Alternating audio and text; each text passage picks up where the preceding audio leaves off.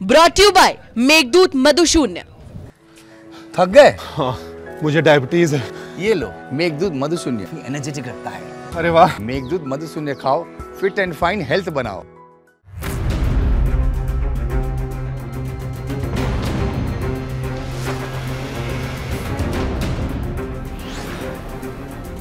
जी हाँ, टमाटर उत्तर प्रदेश ही नहीं बल्कि पूरे देश में ऐसा फेमस हो चला है कि जैसे इस समय कोई भी रातों रात सोशल मीडिया पर वायरल होकर अगले ही दिन देश को मोटिवेशन देने का कार्यक्रम शुरू कर देता है। जी साहब, इस वक्त तो आम जनता को ही सबसे ज्यादा मोटिवेशन की जरूरत है, क्योंकि टमाटर के दाम सुनकर आम जनता की जेब चिल्ला चिल्ला कर यही कह रही है कि साहब टमाटर का बोझ हमसे तो ना संभाला जाएगा।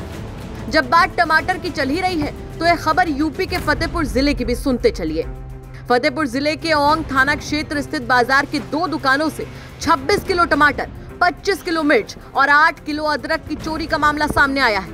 वहीं इस मामले में पीड़ित आढ़ती ने पुलिस को 2 लोगों के खिलाफ तहरीर देते हुए कार्रवाई की मांग की है। आपको बता दें कि सोमवार की रात पीड़ित रामजी और बगल के आढ़ती नईम खान दुकान बंद करके अपने घर चले गए थे और मंगलवार की सुबह जब दोनों ने दुकान खोली तो देखा कि दोनों दुकानों में रखा टमाटर, अदरक और मिर्च गायब थी। जिसके बाद पीड़ित आढ़ती रामजी ने गुरुवार की दोपहर पुलिस को 2 लोगों के खिलाफ लिखित तहरीर देते हुए कार्रवाई की मांग की थी।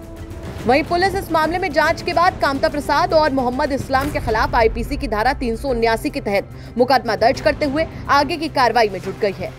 आप क्या टमाटर चोरी हुआ, क्या है पूरा मामला? मामला है हमारी सब्जी चोरी हुई है।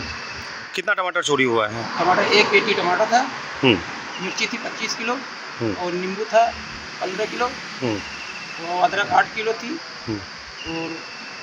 और तमाम सामान थे। आपके शहर में टमाटर किस भाव बिक रहा है, हमें कमेंट सेक्शन में जरूर बताएं। फतेहपुर से नितेश श्रीवास्तव की रिपोर्ट, यूपी तक।